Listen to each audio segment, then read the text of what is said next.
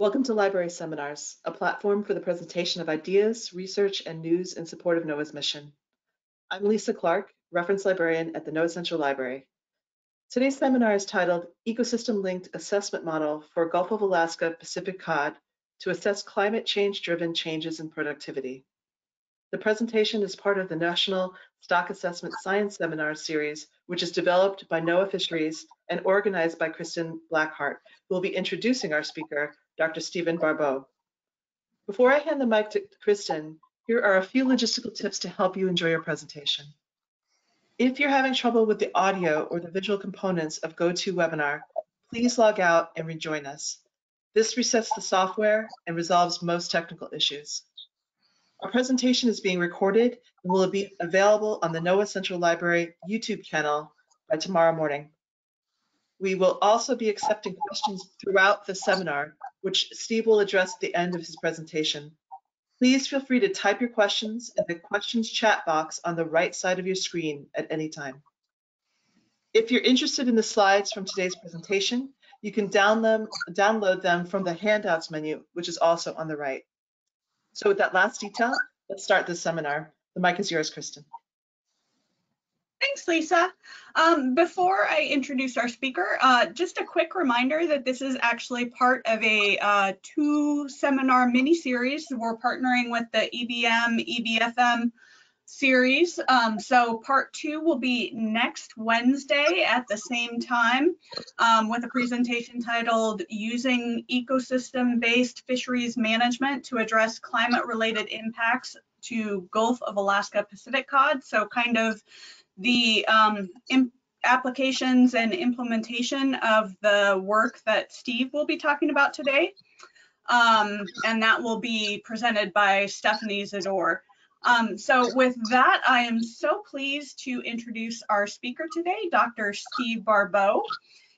Steve is a graduate of the University of Washington, a very fine institution indeed. He started his career with NOAA as a fishery observer in Alaska and now works as a fisheries research biologist at the Alaska Center and is the lead stock assessment author for the Gulf of Alaska Pacific Cod stock, which he'll be talking to us about today. So with that, I'll hand it over to you, Steve. Thanks. Thank you. Today I'm going to be talking about ecosystem-linked assessment model for Gulf of Alaska Pacific Cod, and really using that to assess climate change-driven changes in productivity. And this work I've kind of just finished this week, so we'll see how this goes. Content-wise, I'm going to talk about the stock history, go into the base assessment that was used for management last year, then kind of discuss the ecosystem-linked models, look at how we might project these in the future using climate projections from CMEP 5, discuss those and look over those model projections, kind of quick overview of our plans for future research, and then a short summary. For the Gulf of Alaska cod, this kind of sums it all up, kind of like a lot of the cod stocks. If you can't read it, it says, would you please elaborate on then something bad happened? It's kind of the history of cod for quite a while. To kind of give you an overview of where we're at and kind of a scale. This shows the Gulf of Alaska here. From Ketchikan to Dutch Harbor is about 1,350 miles, which for those on the East Coast is equivalent to the distance from Bar Harbor to Miami, Florida. So quite a large area. For those on the West Coast, it's the same distance from Cape Flattery, Washington, down to Ensenada, California. So quite a large area. We have one single stock for this region. Issues. So the Pacific cod stock is historically important for Alaskan coastal communities. We can find otoliths and bones in middens that date back 6,000 years. One of the interesting names for this stock, local Aleut name, is Atipdax, which is the fish that stops, which is kind of prescient for what happened with the stock. The commercial fishery, the American commercial fishery, began in 1863 as a salt cod fishery, and it collapsed in the 1930s and 40s. We don't really know why. There was talk of economic collapse, but there's also some sign that there was a biological collapse for the stock at that time period as well. The modern fishery really took off in the 1980s with the gadded bloom. And here in this figure, on the x-axis is the year and y-axis is tons, the top being tons of spawning stock biomass, the bottom in red being catch. You can see that this stock really took off in the 80s, peaking in 1990, and as well as catch kind of taking off. And that occurred at a same time period where we see this large increase in recruitment. Look forward from 1990 through the early 2000s, we see a long, slow decline in this stock for 20 years. But the fishery stayed fairly much the same and actually increased a bit. Again, this was due to primarily this drop in recruitment during that time period as well. But then back in 2008 through 2014, we see this large increase in recruitment. It looked like we were actually heading to a good place. On average, the fishery was making about $103 million a year in wholesale value and made up about 30% of the ground fish revenue for this time period. What we expected from the stock assessment model, given this large recruitment and average recruitment afterwards, was this sharp increase in spawning stock biomass, which seemed like a good thing. It's kind of what we were expecting, what we were managing on. But what actually happened was this large collapse in 2015, 2019, sudden drop in both the adult population as well as recruitment. And catch dropped with management at the same time period. So if we look at the management response to this, there was an 80% reduction in ABC in 2018, down to from 88,000 tons in 2017 to about 15,000 tons in 2018, a 69% reduction from 2017. So this brought the fishery from 100 million to 75 million to 32 million quite rapidly. And then following that up in 2019, it was further reduced to 17,000 tons, and a fishery disaster was declared the 25th of September in 2019. In 2020, the stock continued to drop, and we actually closed the fishery to directed fishing, the federal fishery. This was due to us going below the 20% unfished spawning biomass, and this is a level in our rules for stellar sea lion forage. If we drop below B20, we actually shut down the fishery. The fishery actually is going to be open in 2021 as the stock increased above B20 to about B21, B22 in our current models. So why the collapse? What happened? As far as we can tell, one of the big issues that occurred at this time period on this figure is the degrees Celsius from the mean for the time of year from 1982 through 2020. The straight blue line here being the mean temperature, sea surface temperature. Blue line being the daily mean temperature. And each of these red points is actually the heat wave. A heat wave being defined as temperatures greater than the 90th percentile for more than 5 days.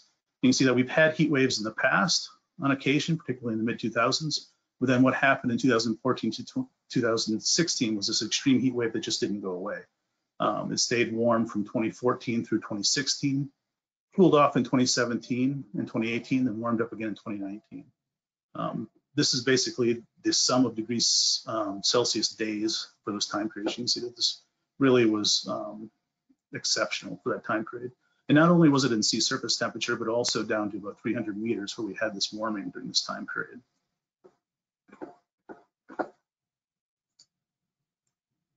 This had ecological impacts across the board in the Gulf of Alaska. Although we did have a higher mesozooplankton abundance, there were a lot fewer of these large lipid-rich copepods.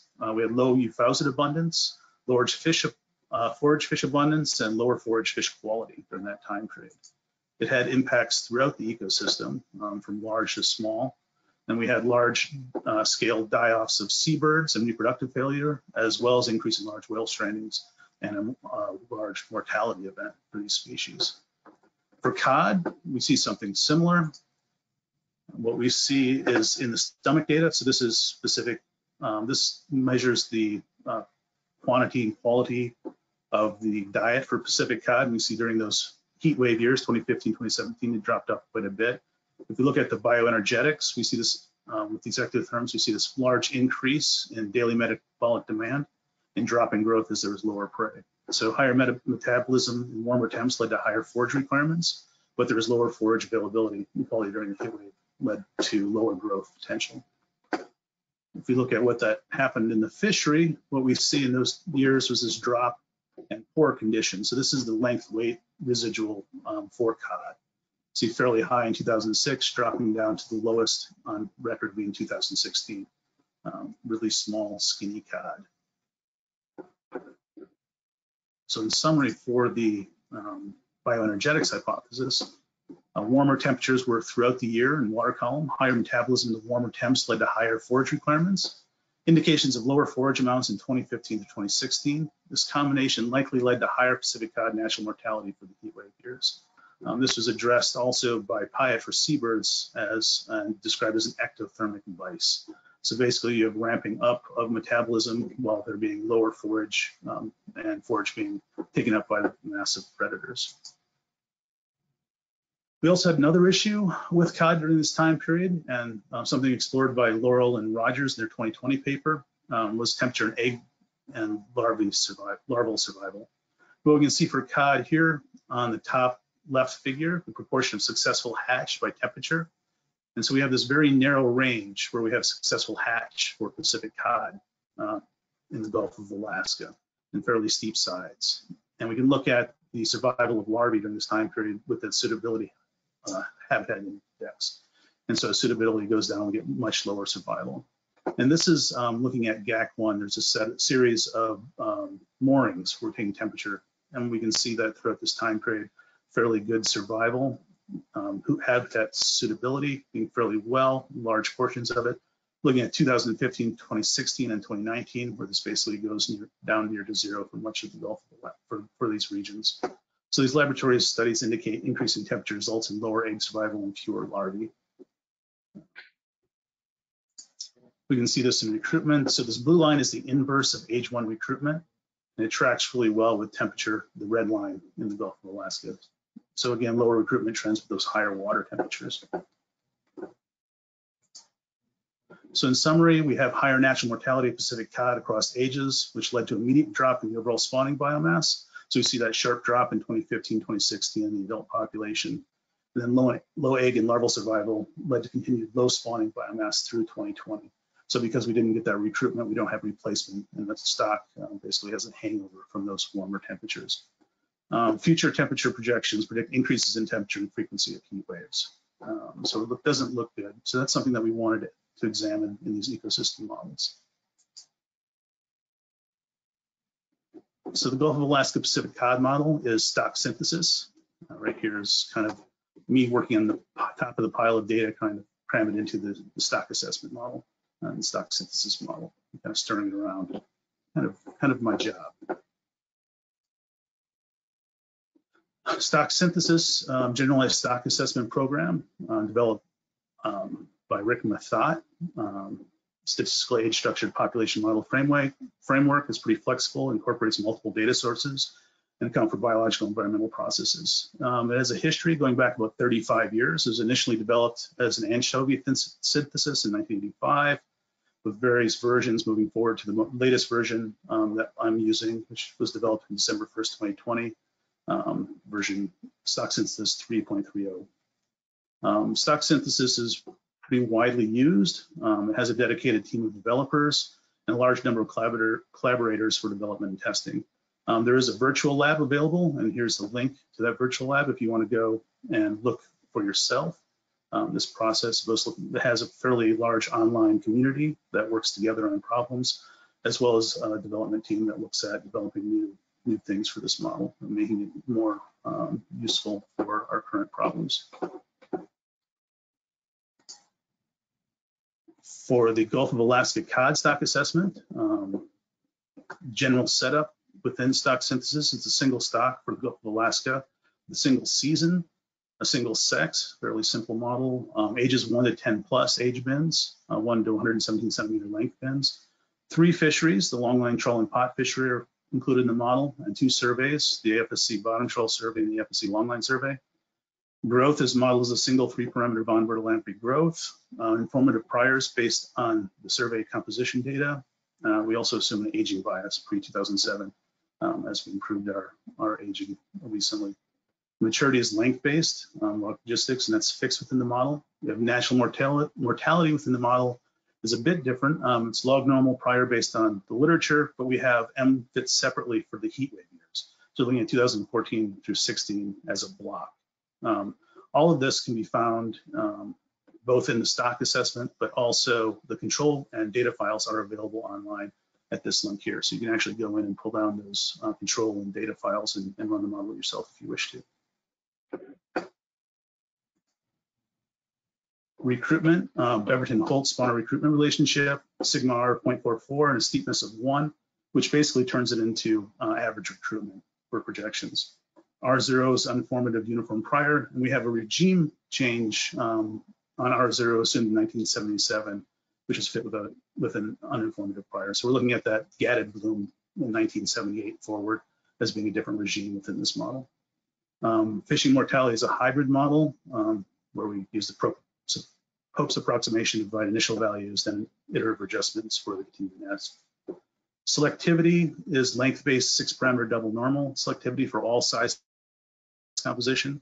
We have blocks for the bottom troll survey based on survey changes, and longline and troll fishery pre-1990 is annually varying. Blocks for the post-1990 based on some of the management changes that we had. The pot fishery is rather new fishery, and we only have a single selectivity curve for that. This model, model 19.1, was used for management in 2020 and 2021 with updated data. This has been used for 2 years now. One of the things that's within this model is an ecosystem link, and within stock synthesis, there are 2 ways of dealing with environmental. You can put it in as an environmental index specifically. So the index treated directly as an indicator index. For instance, you could use a habitat index if it was a good indicator of age 0 fish, but it requires assumptions on selectivity and catchability. A second way is an environmental link, and this index scales individual parameters. So basically, you put the index directly on an individual parameter, and it scales that based on the environmental link. There's 3 options within stock synthesis for doing this: the multiplicative, which basically has this exponential type relationship, additive, which is fairly linear, and then logistic, which of course has that logistic curve, which you can see on the right. From all of the models that I've done within the stock assessment I'm showing is the multiplicative. I've explored a lot of different relationships, but this is the one that I'm presenting today for most of these. And in the base model, we have one thing that uses this environmental link, and that is catchability. So we use an uninformative prior for both surveys on catchability, but the longline survey catchability is linked to June CFSR water temperature anomaly, and it's a multiplicative link. Basically, warm temperatures. On this figure here, we have depth by temperature for the bottom troll survey. What we can see for these larger fish, blue being cold years, red being warm years. And so in those warm years, we get this downward shift of cod from for about 20 to 30 meters shifting down during those warm years. The longline survey depth starts at about 140 meters, which is at kind of the edge of the range of the specific cod for this region. And so what we get in these warm years is these fish becoming more available for this longline survey, and that's modeled as that environmental link with those June temperatures within this base model. This has been used in this base model since 2018, so it's been a couple more iterations where it's been included. We can look at what that means for catchability, here being the June Gulf of Alaska temperature anomaly, going from -0.5, actually close to -1, all the way up to positive 1.5. You can see that affecting catchability here from a little over 1 to up near 1.7 across the board on a lot of these catchability features. The data that we're fitting into these models can be seen here. Again, we have trawl, longline, and pot fishery data dating back to 1977. Abundance indices starting in 1990 forward. So bottom trawl survey, longline survey. We have length composition data for all of the components going back to the beginning of each of these components. And then conditional age at length compositions are used within this data as well for most of the sectors. Again, being fairly limited for the fishery, but going back to 1990 for the survey.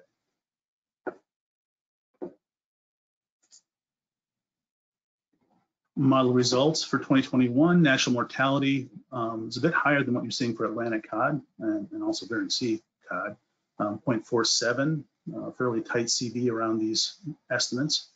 2014-16 block, it actually shoots up to 0.82 for this time period.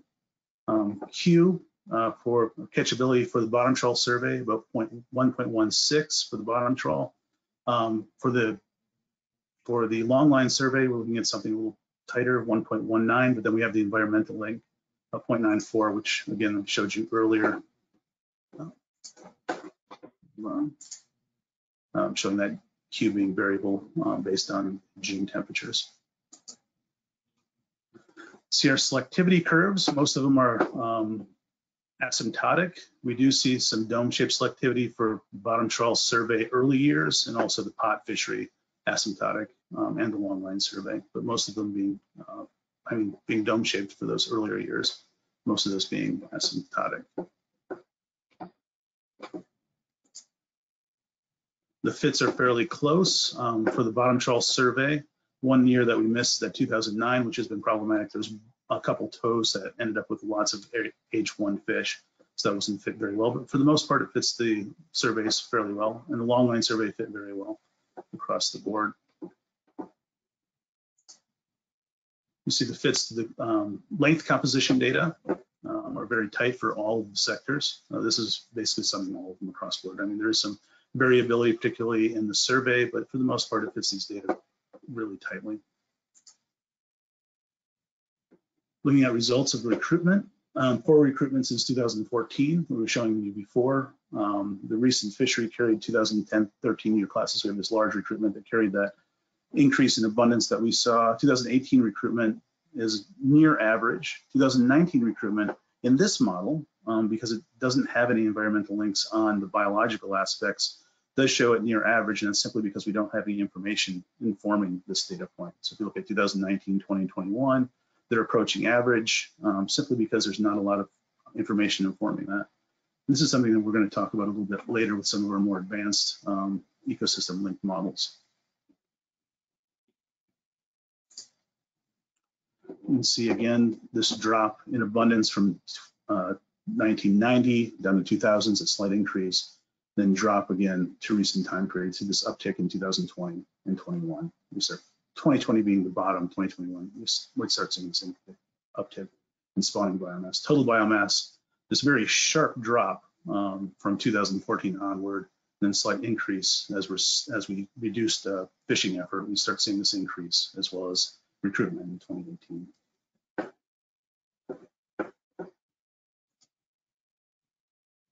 So one of the things that we do in Alaska for our management is project forward about 13 years to determine whether we're fished or overfishing.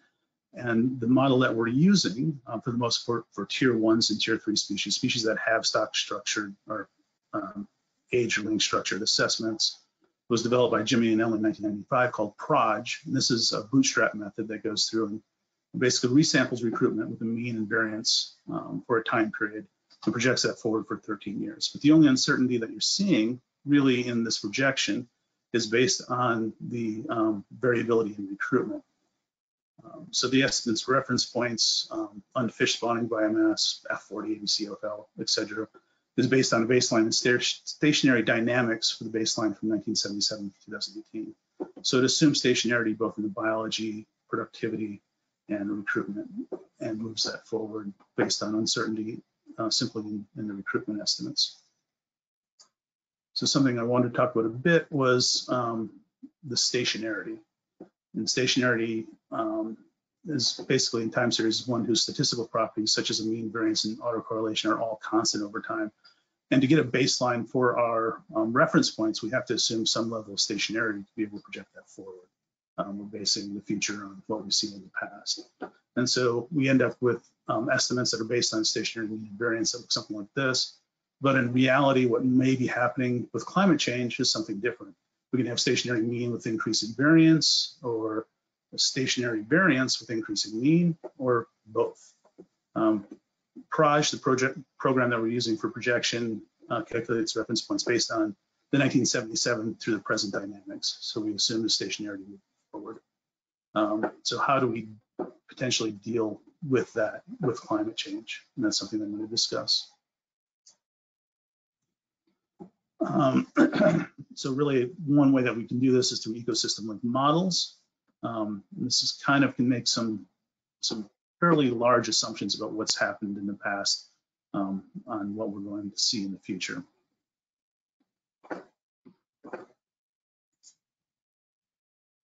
So there's two models that I developed for this presentation, for this seminar, model 20.1, which is model 19.1 with growth based on June temperature anomaly linked multiplicative, and recruitment, which is heat wave linked multiplicative. On top of that, I have model 21.1, model which is model 20.1 with natural mortality heat wave linked multiplicative. So model 20.1 is looking at growth and recruitment being based on temperature and heat waves. Model 21.1 looking at natural mortality being triggered by heat waves. We can look at that within stock synthesis. So for both of these models, recruitment is a von Bertalanffy with multiplicative links, alpha, beta, and gamma, to the June CFSR temperature anomalies. So basically you have that simple von Bertalanffy, but we've added a few factors for the L0 or L min. This is the relationship that is based on Ben Laurel et al. Larval growth potential by temperature. So we're looking at that larval growth potential for each year divided by the potential based on the mean. This gives us kind of an index of larval growth based on temperature. On top of that, K can then be scaled with our June temperatures as well as L infinity. So this results in a faster growth with increasing temperature, and it creates a dome-shaped temperature or growth based on temperature with a size that peaks at about 11.5 degrees Celsius or at the 7 degrees Celsius anomaly. We can look at that here. So what we see here is L0 based on that relationship that we told Ben Laurel 2015 relationship. You can see for all of our anomalies, 1977 through 2020, basically fit on this line here. You can see these blue dots in the upper left are what we've seen so far in our time series. If we look at projections forward using climate IPCC CMIP5 climates projections, the most extreme we expect to see, given the most extreme assumptions on climate change, really has us increase to 6.1 degrees Celsius. So we don't even hit the peak of this dome for this growth models yet in our region, and so you'd expect this dome to fall off up, after 7 degrees Celsius. What this means is percent difference in length for those June anomalies. So as we increase that temperature, we see this increase in growth pretty rapidly for a lot across different sizes. And again, if you look at the bottom figure, we see that over time series, we see that we have had these periods of increased growth, and they kind of follow this cohort effect. A particular cohort does well early on in the time in its life, continues to do well throughout. If it does poorly, continues to do poorly. During that cold period in the mid-2000s, where we had really good recruitment and we saw the development of the fishery again, we did have slower growth, and we saw smaller fish at age for this time period as well. But we see smaller or larger fish also that we're seeing in some of these beach sand surveys done by Ben Laurel et al., where we're getting larger fish even though we have smaller population. You can see this in this weighted age residuals, these Pearson residuals. On top of that, we can look at our standard Beverton-Holt spawner recruitment relationship based on our heat wave index that I showed earlier. So this is kind of a threshold value. So again, high Y in the standard Beverton-Holt is the degrees C days as the annual sum of anomaly for days above the 90th percentile for more than 5 consecutive days in February through March, with a baseline of 82 through 2012. And again, we can look at our value here, the omega, small omega value, which basically scales our recruitment. And what we end up with is a recruitment curve that looks exactly like this. And so what we have is the standard Beverton-Holt recruitment curve that scales down with our temperature, with our heat wave index. The points in the back are our data points, and as far as fitting those data points, as good as any stock recruitment curve that I've seen. But again, we're scaling it down. So we see these red hot points being those really high heat wave days versus the blue points being, you know, the regular days. So we don't have any change to the recruitment curve until we get above this threshold, this heat wave threshold, and then it scales down with those heat waves in this model.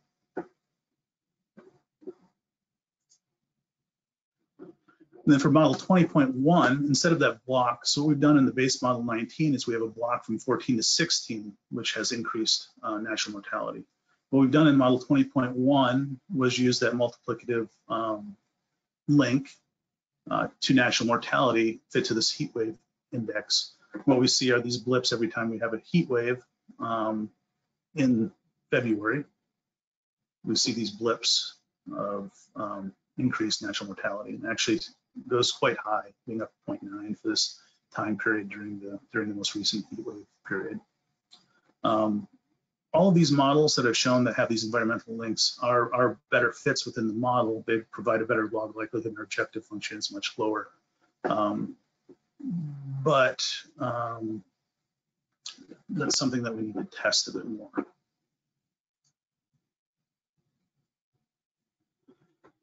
So we can take these relationships that we found in these models and project them forward using climate projections from IPCC R5 or CMIP5 RCPs.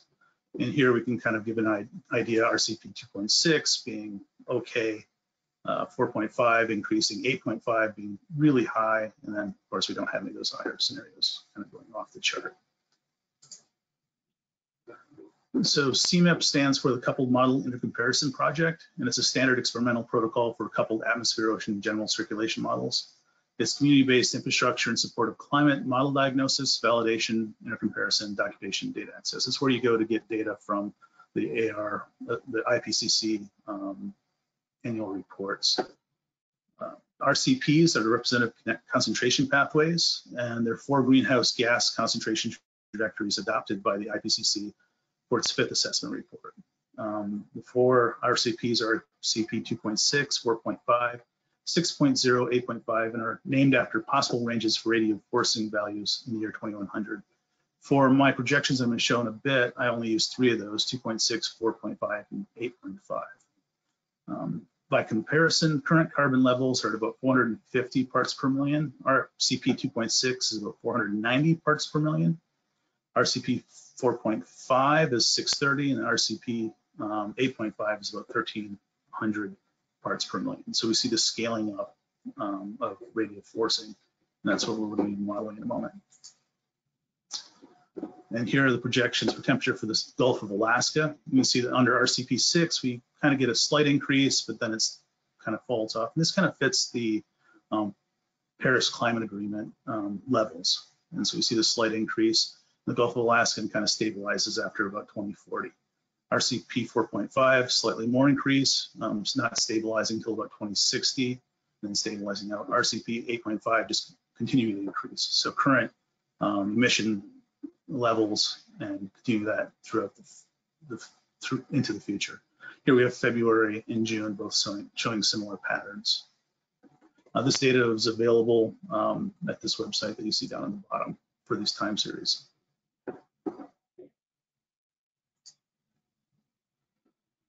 So fitting this ecosystem linked model projections and climate change, we basically look at our growth, each of these individual ecosystem environmentally linked processes. We see for 2.6, 1978 through 2020, we see that it's fairly flat. Then we see this slight increase that kind of steadies throughout 2099. 4.5, again, much deeper increase, but again, flattening out, and RCP 8.5 just continuing to increase with growth. So this is that growth, temperature related to growth. We get that increase in growth as we increase temperature. We can also look at recruitment, and this is something interesting. We see the past recruitment being highly variable. Again, that 2.6 continues to be highly variable, but fairly well. This is in orange, where we get these peaks in recruitment. A lot of uncertainty around these points. Model 4.5, you continue to have those peaks in recruitment, but it kind of stabilizes after 2060, not so much. Then 8.5, again, we see similar to 2.6 and 4.5 through about 2045, 2050, and then basically we get poor recruitment going forward under that model scenario.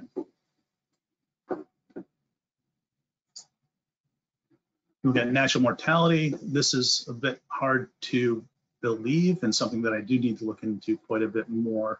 Is this increasing natural mortality with these heat waves? Under 2.6, again, we have these spikes in natural mortality in our time series up to 2020, but then those spikes become much more frequent into the future, more frequent at 4.5, and 8.5 basically just going above 0.9 for the remainder of the century.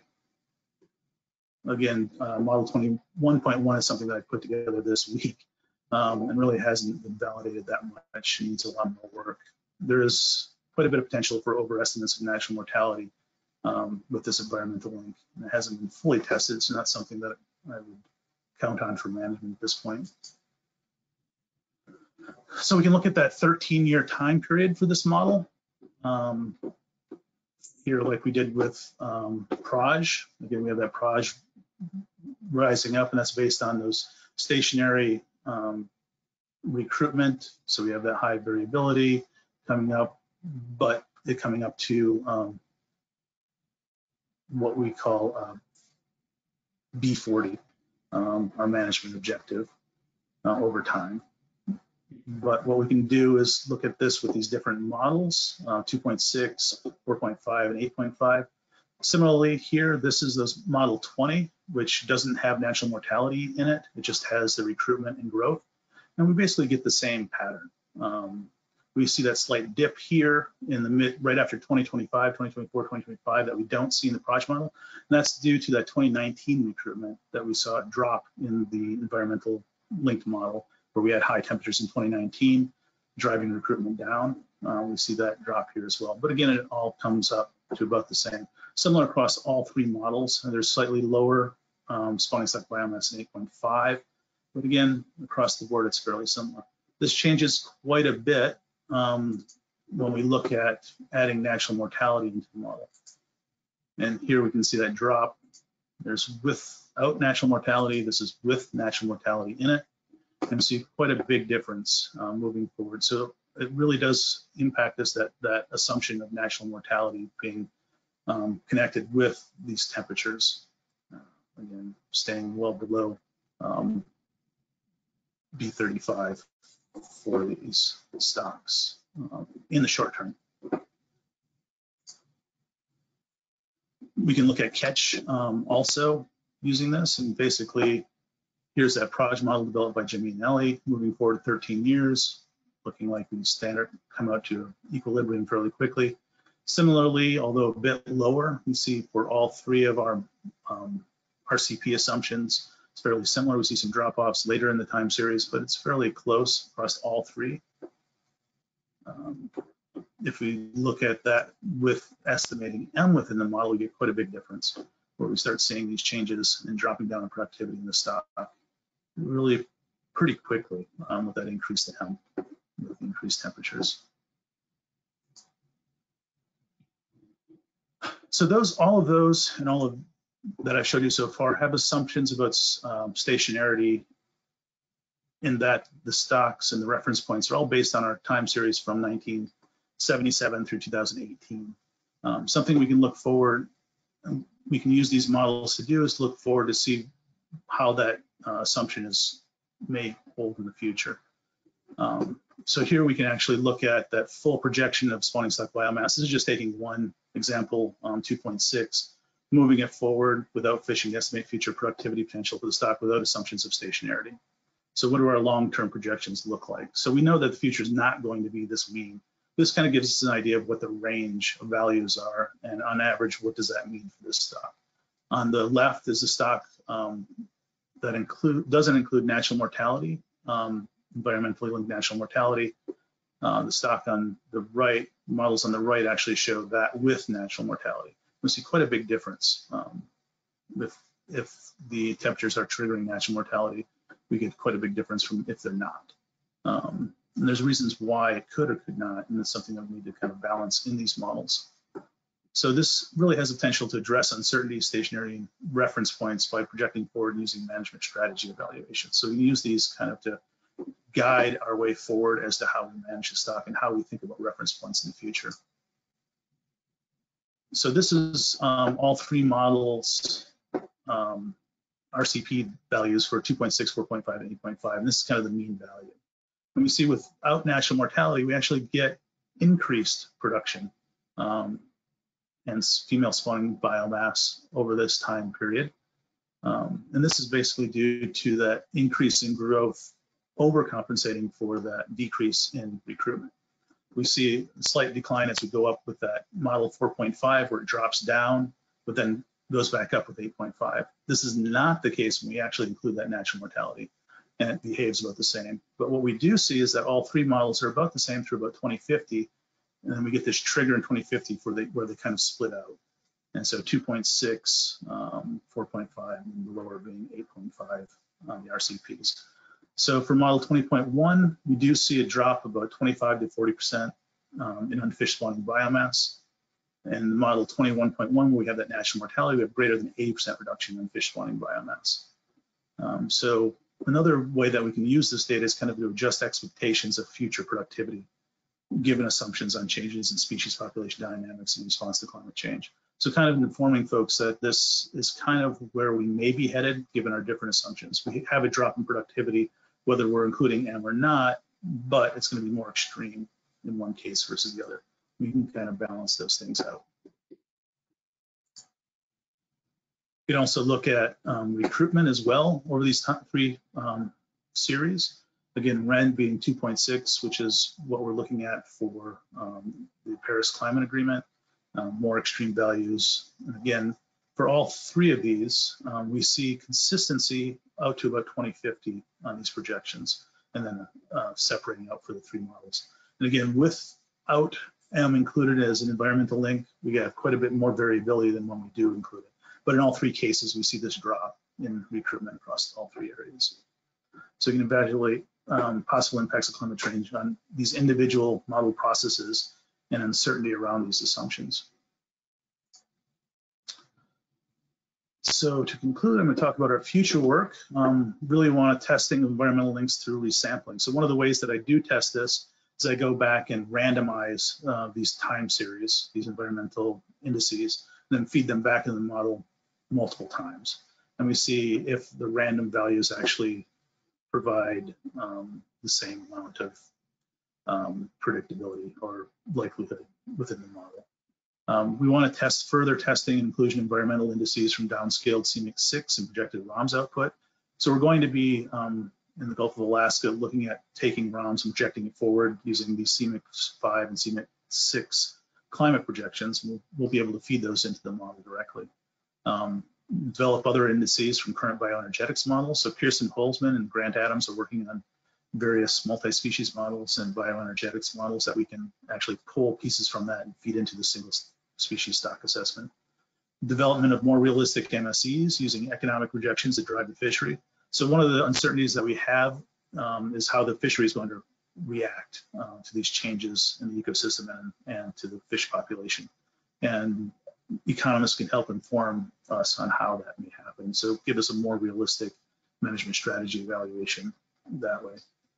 Development of control rules that take into account the non-stationary effects of climate change and stock production. So we can look at that decrease in productivity, and do we need to adjust our control rules based on our reference points based on that. And then also looking at ensemble weighting of future climate scenarios. So not all of these climate scenarios are equally likely, and we can assign different weights and therefore drive our values forward. And then summary, stock synthesis remains a useful tool in our assessment toolbox. It's been around for 35 years, has a wide following. Recent advancements allow for relatively easy development of ecosystem-linked models. And the current method for projections are likely adequate for 1 to 2 year projections. That's stuff that Jimmy and Ellie put together for us 25 years ago are actually still working quite well for our short-term projections, 1 to 2 years, which is where we're setting ABCs and OFLs. But if we're looking forward more than 2 years, we'll require much more thought in the face of a changing climate. So as climate change ramps up and becomes becomes more impactful, we're going to have to look more closely at our control rules and our reference points, and look at different ways of doing that. And stock synthesis provides one way of doing that. There's a lot of other ways that are being worked on. So I'd like to thank all my co-conspirators. Quite a large group of folks have helped me out with this. Karen Aiden, Ben Fissel, Kirsten Holzman, Ben Laurel, Wayne Paulson, Lauren Rogers, Stephanie Zador, Kalei Shotwell, Wean Yang, Kyung Yang, as well as xkcd.com for their comics and the New Yorker for all their great cartoons. Thank you. And I think I'm ready for questions. If I don't get to your question, here's my email and phone number. Contact me and I'll get to them. Excellent. Thank you so much, Steve. It's great. So audience, we do have about 15 minutes to answer your questions. So please continue to type them in the questions chat box that's on the right side, and I will read them to Steve.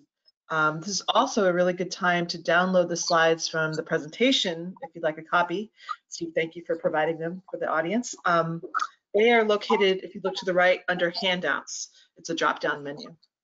And one more thing, a little plug as I wait for questions. Since this webinar was recorded, we encourage you to share the link with interested colleagues or watch the beginning of the presentation if you joined us late.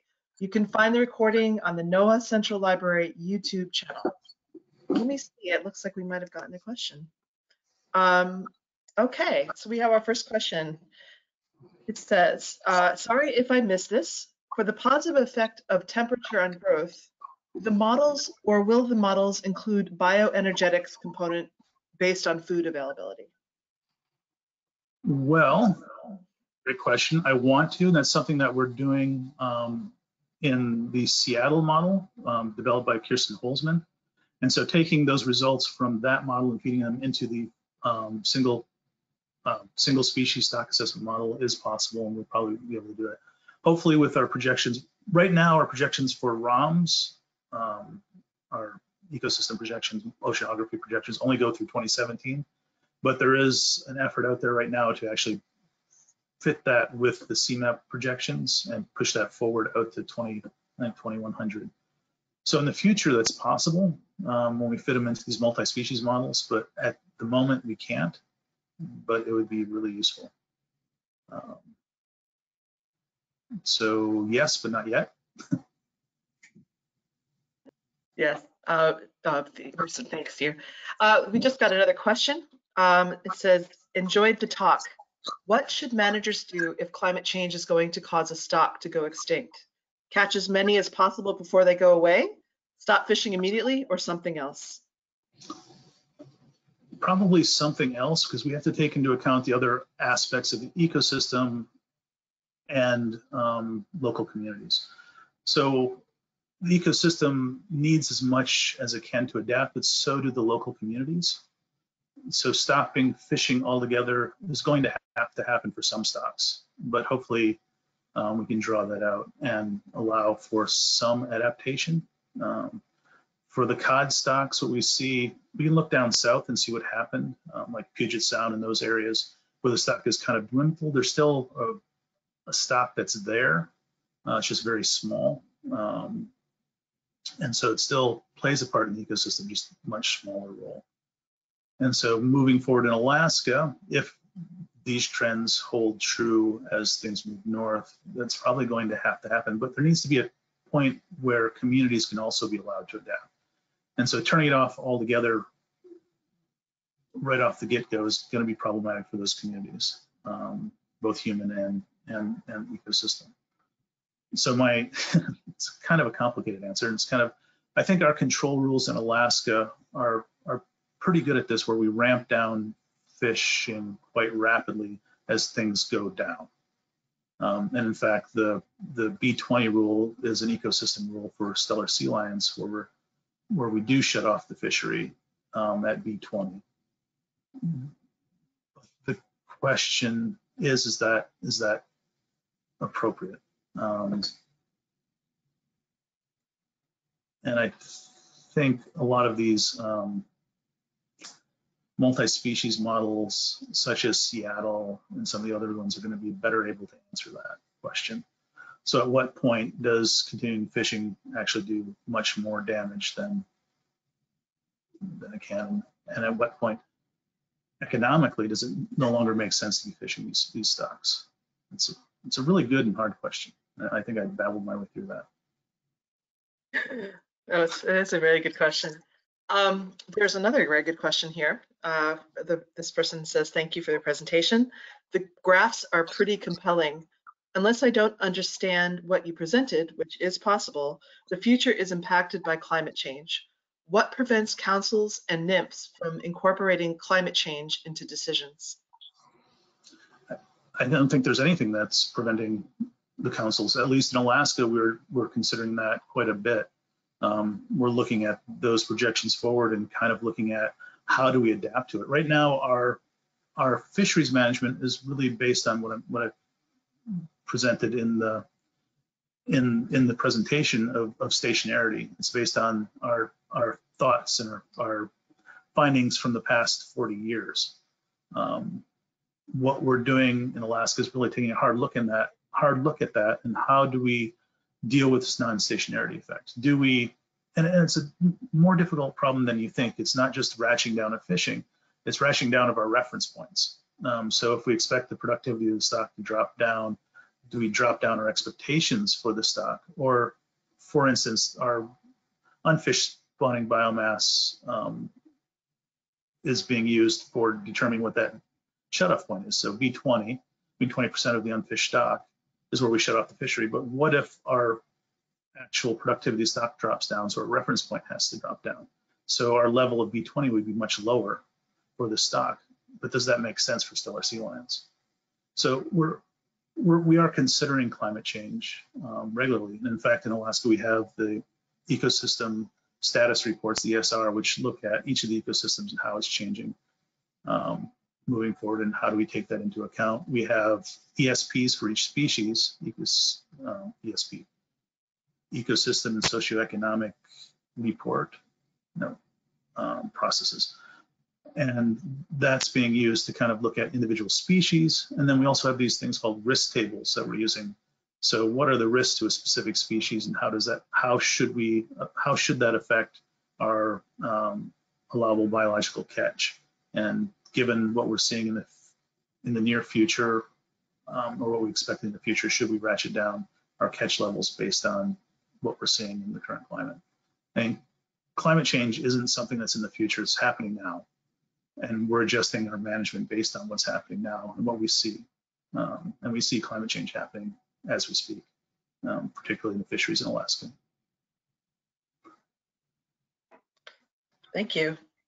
I don't see any more questions. Audience, if you want to take advantage of this moment to ask Steve a question live, we do have a few more minutes. We have about 7 minutes to go.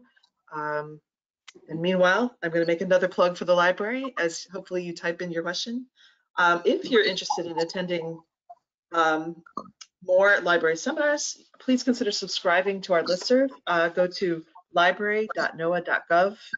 Under Services, select Library Seminars, and subscribe under Upcoming Seminars. Give this another minute. Sometimes there's a little bit of a delay in getting questions to you. But meanwhile, I want to thank you, Steve. This has been great, very interesting, a little bit depressing. Not depressing. I mean, we're hopeful. changing our system, and we're adapting, and that's something that we have to. There's other species out there that are doing quite well. I mean, if you look at sablefish in our region, it's going through the roof right now. So, I mean, there's going to be winners and losers. Cod just happens to be one of those fish that appears to be a loser at the moment, and into the future with climate change. Absolutely. Kristen, did you want to put in a last plug for next week's presentation? Yeah, thanks, Steve, for putting up the information there on the screen.